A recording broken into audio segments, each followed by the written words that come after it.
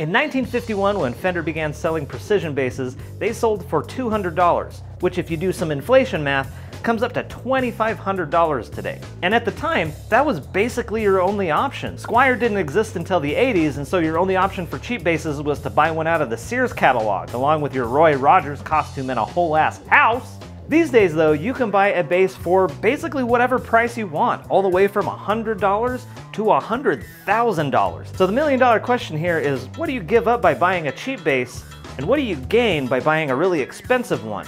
And where's the spot in the middle where you get the most bass for the least amount of money? And also, how am I going to work Elden Ring into this script? So in the very basement of the budget pile, we have the $100 to $200 range. This is about the least amount of money that you can pay to get a functional bass. And a lot of the popular brands that you're going to find at this range are brands like Glary or Polar or Donner. And they're basically all the same thing. They're these Chinese imports that popped up not too long ago and started selling these impossibly cheap basses. And they've cut so many corners on these things that these basses are a metaphorical circle. I would say that probably one of the biggest weaknesses of a bass like this is the tuning machines up here at the top. The metals that they use for these tend to be pretty soft, and so they wear out really, really fast, and they don't hold a tune very well, so you're going to be turning them a lot more often than you would on a nicer instrument, which just makes them wear out even faster. And then they feel like a really crappy can opener. They're like sticky and kind of garbage. They're functional, but they're not good. Moving on down, let's talk about the necks on these things, because the neck that I had on my Glary was extremely chunky. And I don't think that they do that to hit like some vintage spec or whatever. I think they make the necks thicker because they're more stable. And when you're using poorer quality cuts of wood, that's kind of a mitigating factor that you can add to it to make it so that your neck stays put. So you do sacrifice some playability because the neck is chunkier, but you do have a little bit more stability in spite of the materials you're using. Pros and cons there. And while we're on the topic of woods, the body woods that they use for these are just like scraps of whatever they can find to glue together. So if you want a painted one, it'll usually look okay. They don't do a great job with the finishes. They'll have like paint runs in them or like spots where you can almost kind of see the wood underneath, but like it's better than having the bare wood because the natural finishes on these look terrible because the wood looks terrible. Now, I don't subscribe to the whole tone wood thing, so for now we're just going to put that idea in a box, close the lid, put it up on the shelf, and pretend that it does not exist. For now.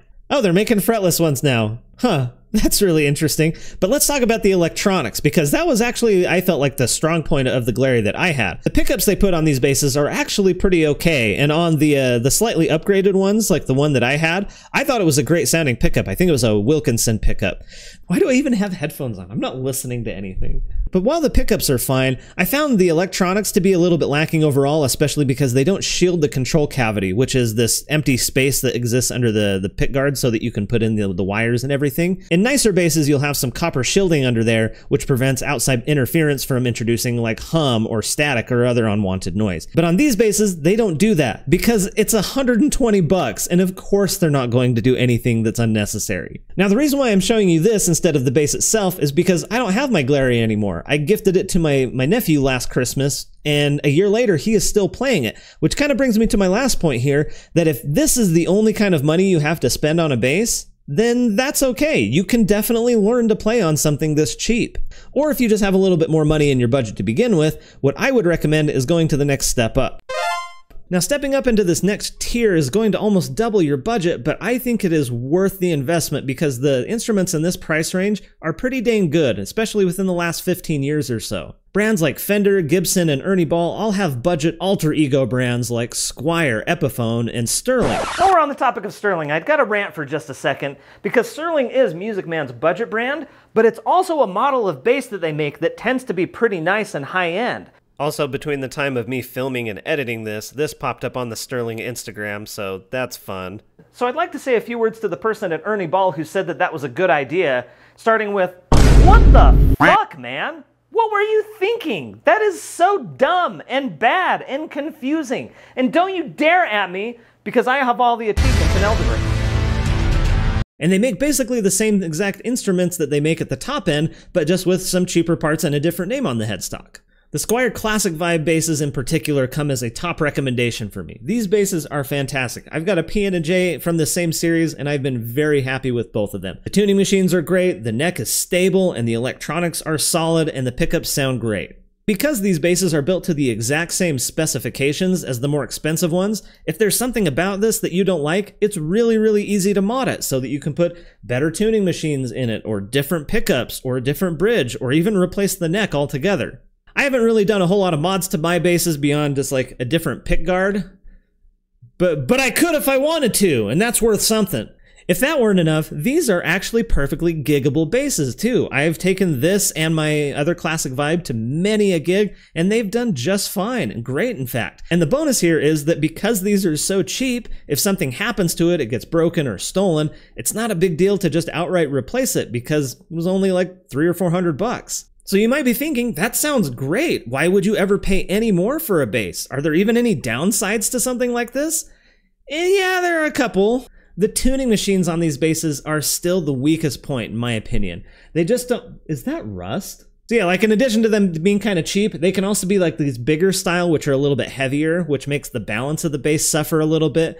Not a huge deal because, like I said, you can replace these if they're a problem. The other thing about basses in this price range are that they tend to be a little bit less consistent than they should be. You're just as likely to get a great bass as you are to get a lemon, and so it's always best to try before you buy. In fact, I went through dozens of basses that are this exact same bass before I finally landed on this one, and you can see it's got a little damage at the bottom of it, but the neck on it is really what I was looking for, and it took me a long time to find one that I really liked. But this bass is fantastic, and I cannot believe that I walked out of the Guitar Center with this for like $250, I think. This bass is great. But just know that yours might not be quite the same. I always have to look at reviews of basses in this price range with a little bit of skepticism, because that review usually applies to just that bass and not all of them collectively, unless they're reviewing multiples, which nobody does that, so that's not going to happen. So let's leave the budget land for a little bit and let's talk about the $500 to $1,500 range, because this is where you start to get into the serious bass territory. At this price point, you're getting quality woods, good hardware, solid electronics, and features like shielded cavities, or like on this Yamaha, this low battery indicator, which should just be a standard feature on every active bass in my opinion. Everybody's so far behind Yamaha right now. The finishes on these bass tend to be really well done. You'll get great fretwork, and oftentimes you'll even get like a gig bag or a hard case with your purchase. There's a good chance that if you buy a bass in this price range, for example, this Yamaha cost me about $850, you'd never need another bass. This will last your whole life if you take care of it, and it'll be great the whole time. Now, I know a lot of people like to put a lot of stock in country of origin as some indicator of quality, but I think that these days that's just not a thing. I know quite a lot of people who don't think that the made in Mexico Fenders are any better than the ones they make in America, and based on my experience, that's kind of true. This bass was made in Indonesia, and I think it's fantastic in every way. I have no problems with this bass whatsoever. Now, I've mentioned this on other videos that I've done, but because of manufacturing technology improvements like CNC machines, you can make great basses anywhere and make them really consistent. And that's kind of what you get for this tier of bass, is that you can pretty safely buy these sight unseen. Like, I bought this off the internet, it arrived, and it was great. And that's the kind of thing that you can expect when you spend this much on a bass. But what if money was not an object, and you wanted something with a little bit more of a handmade feel that was built exactly the way you want it? Well, now we're getting into the world of custom basses. You've seen this one before on my channel. This is my Sarek Lincoln. This is custom built by a small shop out of Chicago, and this thing is perfect. Custom basses like this give you complete and total freedom over every aspect of it. Depending on which builder you go to, you can get exactly the kind of neck profile you want, exactly the kind of electronics, the body style, the color. Everything can be customized exactly to your preferences. Now, of course, these basses are expensive. Both of my Sareks cost right around $3,000 a piece, but the other thing that nobody talks about is the wait time. I waited for this bass after I ordered for about 8 months before it got delivered, and my Armitage took about 13 months. Now that seems like a long time, but it was absolutely worth it to me to get something that I really wanted and knew that I would just really love and get a lot of value out of. But I also recognize that nobody needs to spend this much money on a bass. This is totally gratuitous and unnecessary. A bass that costs half this much would do the job just as well. I just happen to really, really like the look of these basses, and I got exactly what I wanted from them, and I couldn't be happier with these. But as expensive as these are, what if I told you that we can go even higher? Like, quite a lot higher.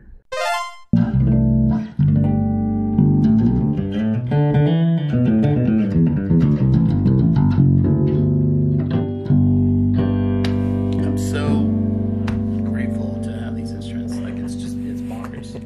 All right, we're here in the basement with Dr. Denson Angulo once again. Hey, welcome to my space. Denson also has a fine collection of very, very nice instruments. And today I wanted to talk about what about these makes them worth so much money. Why do I have such expensive instruments? The first time I ever played a Fodera was at Victor Wooten's Bass Camp. And I have a picture of me playing his Fodera. And I remember holding that bass and just thinking, like, I've heard so many recordings done on this instrument. It blew me away to hold it, you know. It's like it was just this tactile, I don't know, you know. It reminds me of that scene in Star Trek where Data asks Captain Picard when he touches the Zefram Cochrane warp machine, you know, like, what's the big deal of touching something for a human, you know? And it was just magical to hold Victor's bass for the first time in my life. And I always thought, oh my gosh, I want a Fodera. I want one so bad. Well, fast forward years later, you know, my custom instruments that I purchased, I had a custom Conklin 7-string, and that was probably the most expensive bass I ever had. And it cost me about $9 grand at the time. And I saved up and used gig money to buy it and stuff. And then any other custom stuff after that, I was using Carvin factory. And Carvin's now Kiesel, but I had a few custom Carvin basses. But those they're kind of like made to order. You know, you pick what you want and they build them. There's no real interaction with any of the artisans that work there, and most of that stuff is CNC machined anyway. Well, I was talking with a friend, his name's Rob, and he's like, you know what, man? You're such a great bass player, you need a Fodera. And I was like, I can't afford a Fodera. At the time I had 4 kids, one on the way. No, 5 kids and one on the way. 5 kids and one on the way. Like, I was working my guts out, trying to make ends meet with playing gigs, teaching lessons, teaching at the university. And I was like, there's no way I could afford a Fodera. And I looked at options. Like, how could I get one? And I looked at how much they were, and I was just like, oh, there's no way I could get a custom one. There's no way. You can buy the standard line, like from Sweetwater or Slap Store. There's a bunch of distributors that will sell Foderas. But even the standard ones start at like $5 grand and go up. Well, I was doing a gig with my dad, who had a production company, and I was an arranger for his orchestra. He had a full orchestra, and I was doing orchestral arrangements. And he had a whole list, like 20, 25 deep, of arrangements. And so I reached out to him and was like, hey, Dad, can I get paid for these up front? And so we got under contract, and I did all the arrangements, and he cut me a check, a 5-figure check. And I reached out to Fodera, and I was like, hey, I would love a custom bass. What do I got to do? And so I had all this gig money all up front, and I was able to pay for this bass basically in cash. And then I worked it off through my dad working on those arrangements.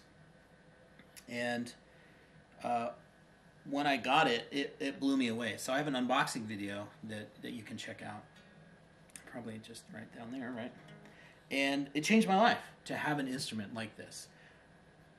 The thing about Foderas especially, there are a few things about them that I can immediately tell you.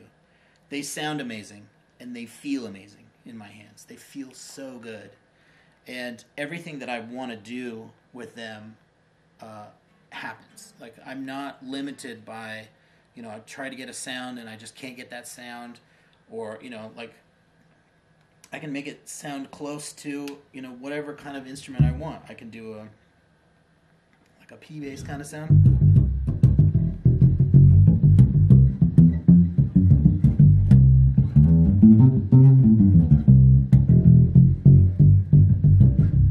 I can get that really sort of like nasally bright.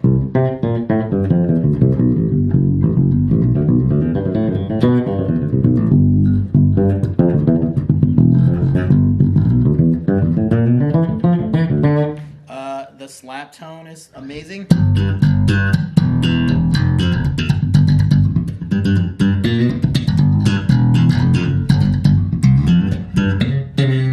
So I'm not limited by the instrument. You know, there's only so much I can do with a P bass. There's only so much I can do with a jazz bass. And, you know, I can play any gig I would ever encounter on this one bass, which is really cool. So the craftsmanship, the detail, the artistry, there's like everything is just perfectly, meticulously put together. Yeah, show me that neck joint there. Oh my gosh. The way it's sculpted is... And this is carved by hand. I think my buddy at the shop, Dan, carved this, as I recall. And it's literally carved by hand. Chisels, rasps, sandpaper, like, you know, they carve all this stuff by hand. The necks are carved by hand, you know. And you were talking about the wood selection process. Like, these are top quality cuts of wood. Absolutely. They have a library. They call it the wood library. And it's just shelves and rows and rows and rows of all this kind of wood. Wood that they've had in the shop for 20, 30 years or longer, you know. And so you can pull those out and look at them, put them back, you know. And so when I got this bass, as they were helping me select the components, like when I saw this top through, you know, in the email, I gasped out loud. I was like, that's it. You know, it's just so crazy. And yeah, I love it. The fingerboard wood, this is ebony. It's Macassar ebony. Ash. I love the sound of ash. Not that you can really make a huge difference, but I also like the weight of ash. And people say, oh, ash is so heavy, but Fodera will select the lightest pieces of ash before they buy it from their suppliers. They weigh it and make sure it's light. And that's just kind of the part of the premium that you pay for a bass like this. Is absolutely. That they are meticulous about every little thing. Yeah, and they're everything from the wood they select to the way that they put their inlays in. Yeah. To in-house made top quality hardware. Mm-hmm. The preamps are made in-house. So this preamp is made for Fodera by Fodera. Yeah, it's killing. The boutique of boutique. Yeah. So all of that is multiplied by the people themselves. Everyone that I have worked with at Fodera, they're just stellar human beings. And I love them. Vinny and Laura both are just really close friends, and Joey and Mike Bendy and and Dan and everybody at the shop is it's so good to see them. When I go to the shop, I hug everybody I see. It's like, oh, give me a hug, And Rob and just everyone at the shop. The people are so cool, and they love that I love their instruments, and that's tremendous.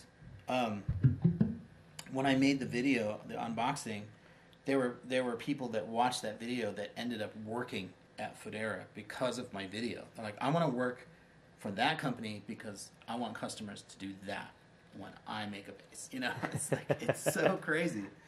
Yeah, it's crazy. So I think that there's a lot of emotional value to the instrument, and like I said, I got lucky really, with the gig with my dad and got one.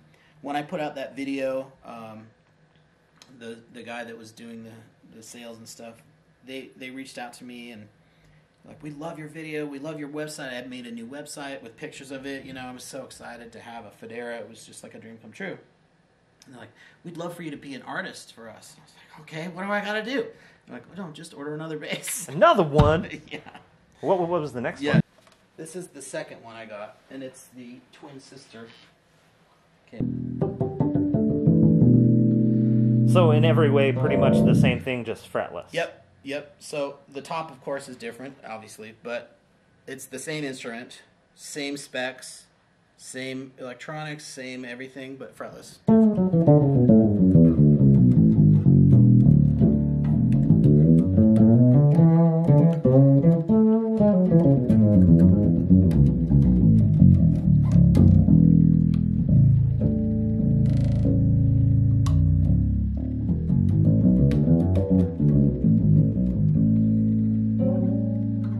It's awesome. I love it.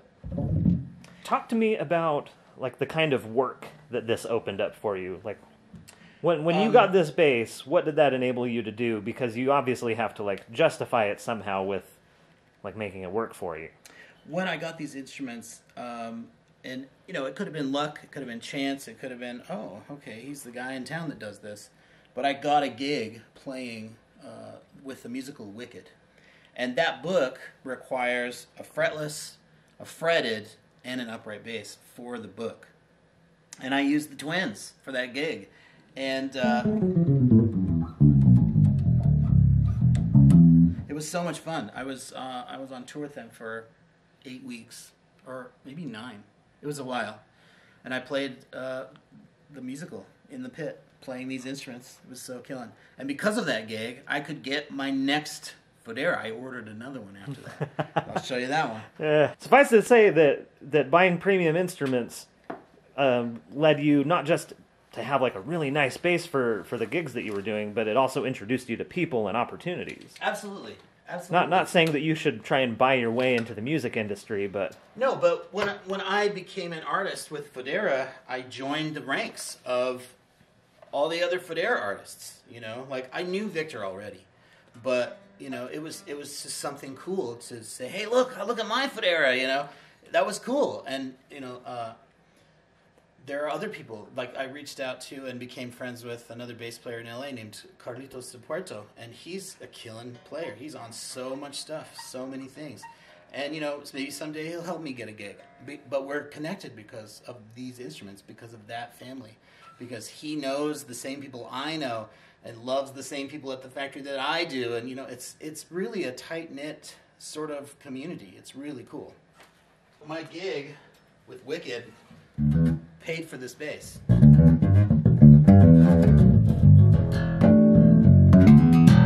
This is the bass that you're going to be able to bring and have nobody yell at you because it's more normal.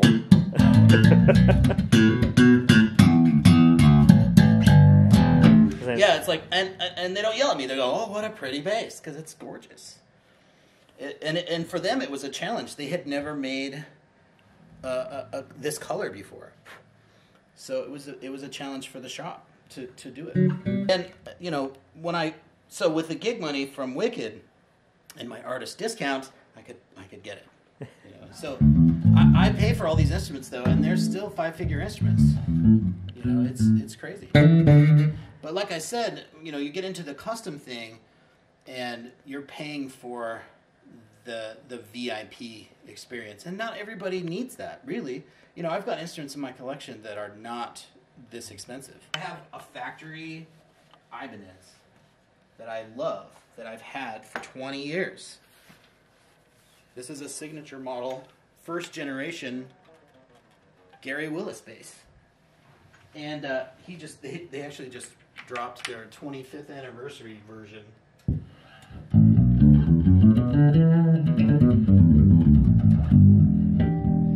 It's such a great bass, and I've played so many gigs on this thing. That's a little dirty pot. That comes from playing so many gigs on this thing. I know. I've probably played, I don't know, I've done, in the years that I had this bass, in 20 years, gosh, I don't know, maybe half my gigs were on this bass, I swear. It's just, I used it all the time. Little mark. Yeah, I put it on there. It's not inlaid, it's a vinyl sticker. Gets the point across. But yeah, it's the signature mark. So I love this bass. It cost me $1,200. Right. Well, you know, retail, I think they're $4,000, right? So this is it's an upper factory tier. But also, I still have my very first bass. It's changed a lot. You know, this is my Squier, but now it's a piece of art. Literally, it says Fender Squier in Mandalorian font. Yep. This jazz bass, it's an American Standard jazz bass. What year? 2002. Okay, yeah, pretty standard, just regular old jazz bass. It would have been about $1,200. I got it for $300 because I worked at a music store that was going out of business. That's the real takeaway here. Is it's all about who you know and who can give you discounts. Really, you know how to schmooze. I talked about in my 6-string bass video. I talk about the Washburn that I had. That was only $800, and I used it for almost 20 years before I got rid of it. You know, and it was happily too, I'm sure. Yeah, absolutely. I had no problem. I recorded a ton on that.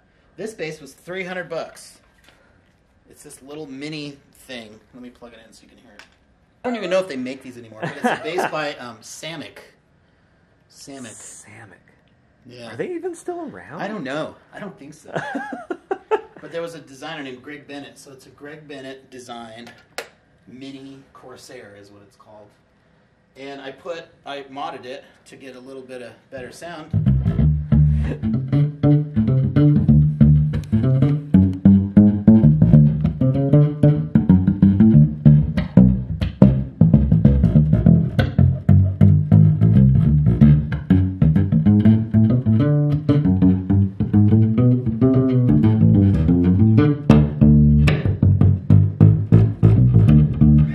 Pretty freaking good. It sounds like a P bass. Let me play with the pick. Hold on. They're gonna explode.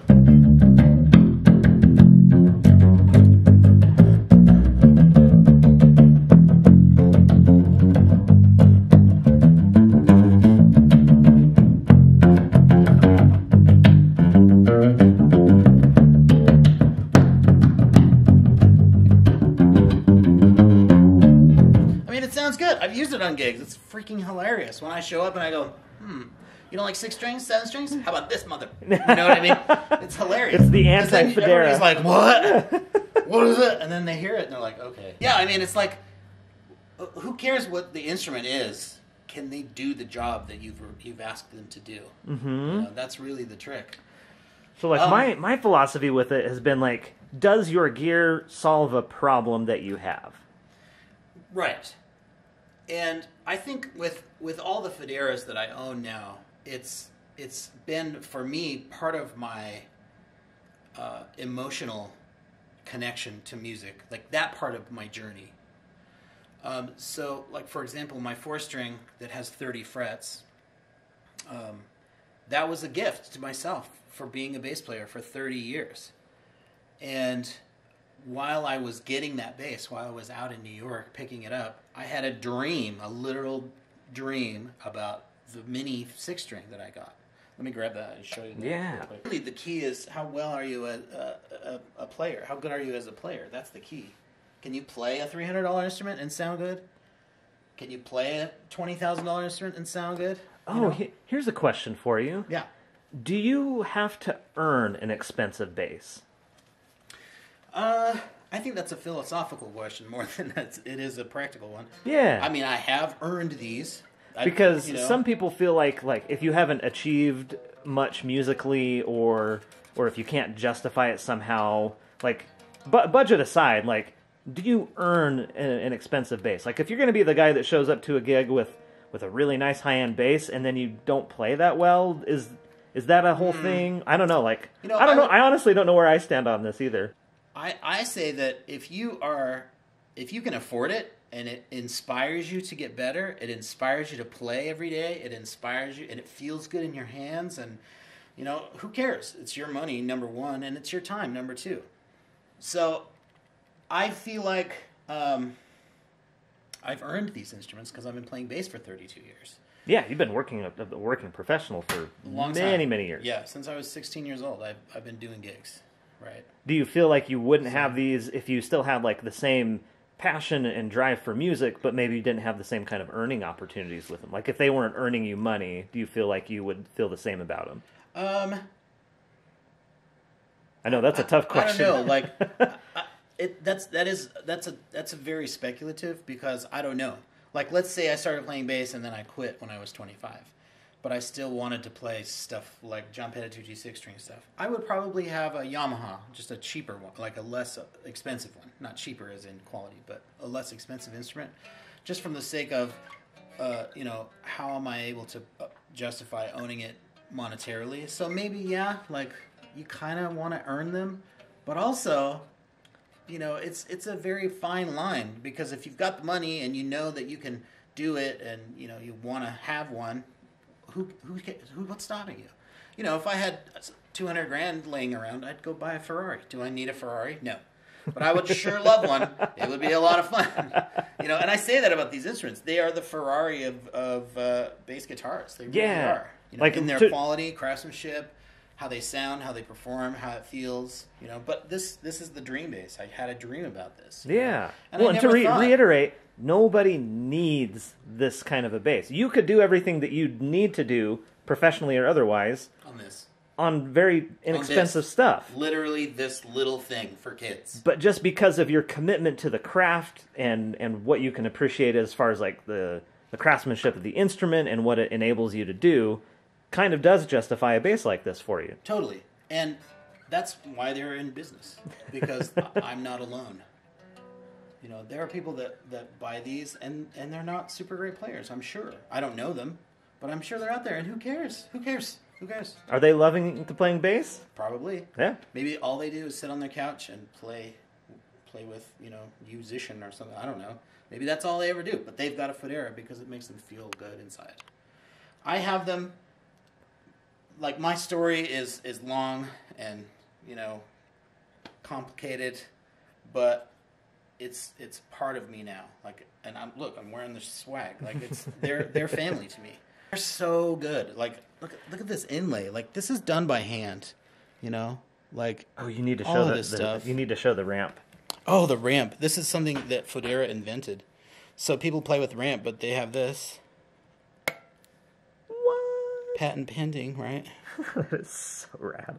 It's so cool. I need to dust it. Like, what? Now it's, no ramp, so I can slap on it and play a pick. And then... Or you can pop it out and behave. And then behave myself. And play, Gary Willis style, whatever. So it's a short scale. You can watch the video of it. Single coil pickups, Nordstrand, big blades.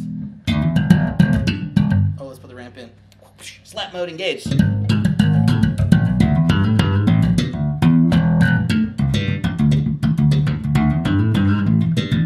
Everybody slaps in E.